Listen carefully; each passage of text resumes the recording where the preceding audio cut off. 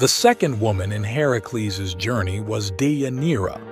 Like Megara's, their story too is a touching blend of love entwined with tragedy. Heracles, the legendary hero, rescues Deianira from a centaur, beginning their fateful love story. Amidst trials, their love blossoms. Heracles wins Deianira's heart, symbolizing a moment of joy in his tumultuous life. The couple's joyous wedding, a brief respite in Heracles' life of constant challenges. Tragedy strikes as Deianira, tricked by the dying centaur Nessus, sends a cursed shirt to Heracles. Heracles dons the shirt only to realize the painful truth. Deianira's love, manipulated into a deadly weapon.